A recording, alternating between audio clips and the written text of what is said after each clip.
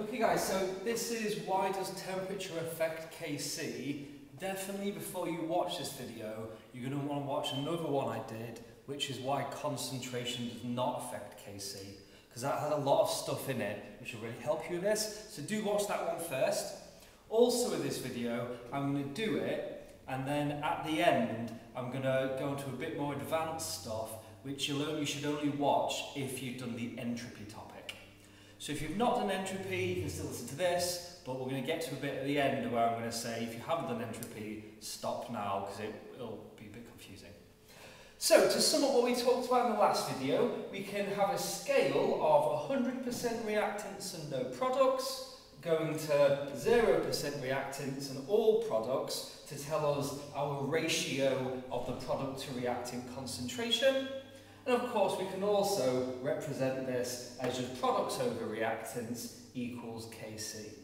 And these would be raised to the power of their molar ratio. Let's keep it simple and pretend they've got a molar ratio of 1 and 1. So let's say that when we pop in our products over reactants to find Kc, it turns out the concentration of reactants at equilibrium, because remember, Kc has to use the equilibrium concentrations. And let's say it turns out at equilibrium, your concentration of reactants is higher than that of your products. So that would mean your position of equilibrium lies to the left. And let's say we are at equilibrium. So your current position is at the position of equilibrium. This is what we talked about in the last video. I'm going to add a different axis to this graph now. I'm going to add a y-axis, and I'm going to call this stability. The stability of the mixture. Now, just to skip ahead a bit, if you have done entropy, this is actually the Gibbs energy, the G. If you've not done entropy, don't worry about it. We're just going to think of that as stability. Now, it turns out that the reason the position of equilibrium is the position of equilibrium is that's the bit when your molecules, your mixture, is the most stable. So if I kind of change this into a graph, where the lower down we go, the more stable the molecule is. So up here, or the mixture is, up here we've got a very unstable mixture, that's unstable, and then as we converge on the position of equilibrium, your mixture becomes more stable, or has a lower G if you've done entropy. Well, what we said when we did concentration is that concentration does not change the position of equilibrium. It does not change which mixture, which combination of products and reactants is the most stable. All changing the concentration does is change your current position. But that will always slide back over time towards the position of equilibrium. Now, temperature is different. When you change the temperature, you actually change where the most stable mixture combination is, where your ratio of mixtures is the most stable. So let's say I change the temperature. What would happen now is the most stable mixture would either be to the left or the right, depending on what you did to the temperature. Let's say it's now over here.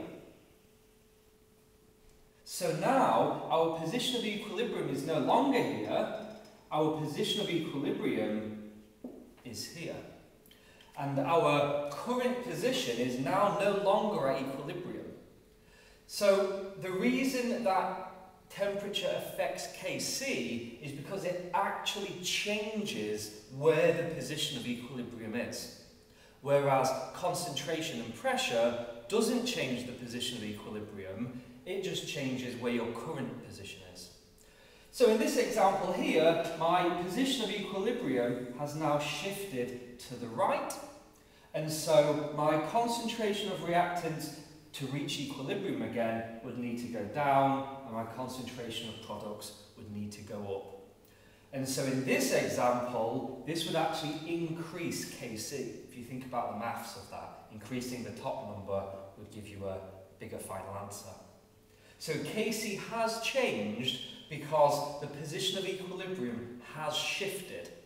And that's because it's changed which ratio of your mixtures is the most stable. So if you've not done entropy yet, just stop the video now, we're done. If you have done entropy, I'm going to modify this answer a little bit to make it a little bit more accurate. So first of all, this isn't stability, this is the total Gibbs energy of the mixture. And if we think about our equation, we have delta G equals delta H minus T delta S. And for a reaction to happen, the change in Gibbs must be negative.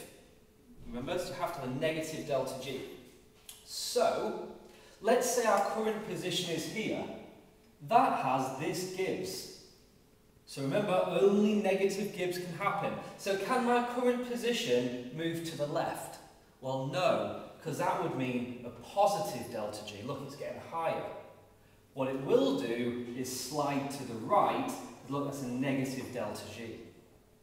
It's becoming more entropically favourable. If my current position was over here, again, from there to there, that's a negative delta G, so it would slide back to the position. And you can see how temperature does affect where the G is, because look, temperature is in the Gibbs equation. So of course temperature is going to affect the Gibbs. Look, it has to. Assuming you keep the delta H and the delta S the same, which it would be, the temperature must change the Gibbs.